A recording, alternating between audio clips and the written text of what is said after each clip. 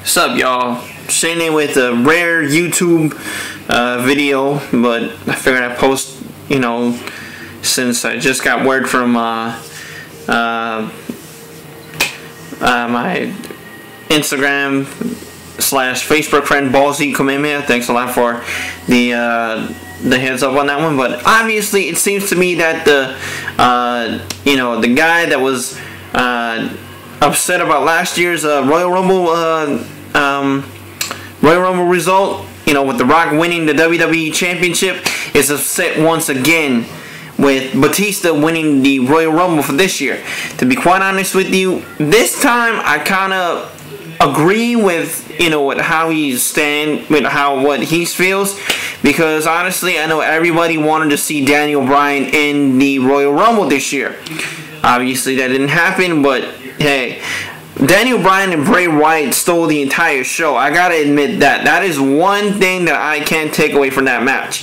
From that entire card was that Daniel Bryan and Bray Wyatt stole the entire show, and that totally set the tone for the entire pay-per-view. But of course, a lot of people are very mad over what happened at the very end when when Batista was the winner of this year's Royal Rumble. But he was gone for 4 years, and now he's the the winner of the Royal Rumble, and now he's gonna headline WrestleMania to face either whoever's gonna be the WWE World Heavyweight Champion.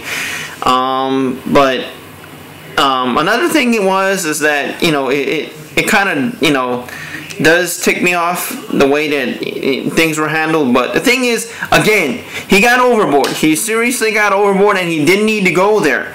I mean, he ended up breaking shit, and he ended up doing stuff that I can't believe that that people at his age would actually get so mad over.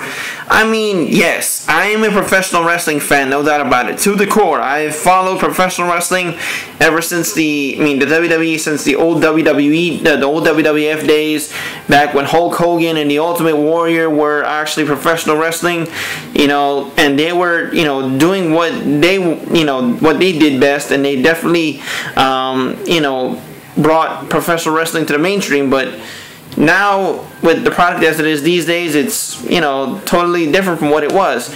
But getting back to my whole point, he didn't have to go the way that he had to, throwing around all his DVDs and throwing away his replica WWE Championship belt, the Attitude Era belt. I mean, seriously, he didn't have to go that far.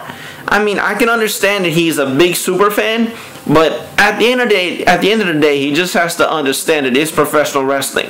I mean, I'm gonna be 27 years old, and I wouldn't actually freaking take it to that level. So, hey, that's just how I feel at this point. It wasn't necessary, straight up, no doubt about it.